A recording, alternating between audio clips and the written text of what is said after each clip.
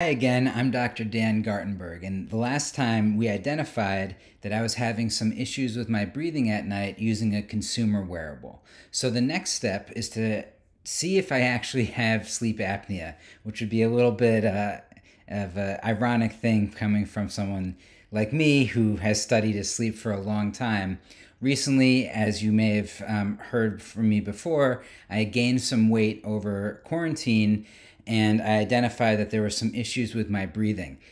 So now I purchased a FDA-approved device called Wesper, which can be used to actually get yourself diagnosed for sleep apnea from the comfort of your home. So this is really important to get an actual diagnosis so you can get treated, and insurance will be able to pay for that once you get a diagnosis.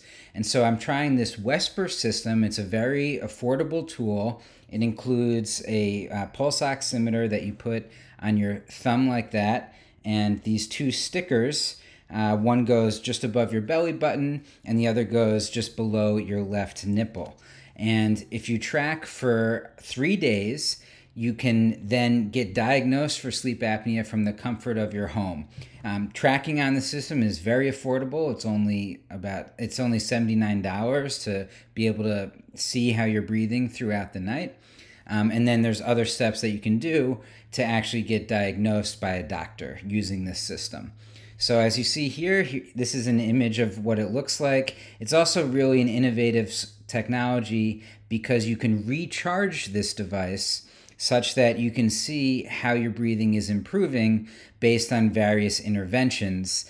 You know, the recommended gold standard is CPAP, but for also some moderate to mild cases, a device that your dentist can develop for you called an MAD can also be appropriate.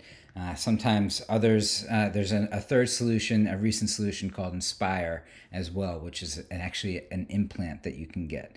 So I identified that I might have some breathing issues. Now, as a sleep scientist, the next step is to actually use an FDA-cleared device to see what's going on here and get my data analyzed by a doctor.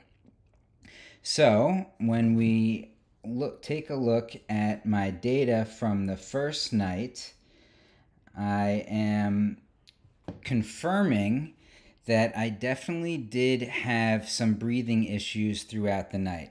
So this line is where healthy breathing quality would be, and this is detecting that I had 71 breathing inconsistencies over the course of the night.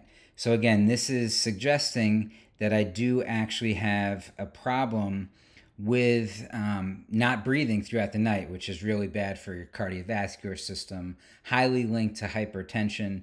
And so this is something that I really need to address myself, and I hope I can motivate others to address this issue as well. You'll see the pulse oxygenation here numbers. You know, 93% seems good, but you see these dips here. These are indicative. When you have these abrupt dips in this high resolution sensor here, it's really suggesting that I'm not breathing for a period of time throughout the night.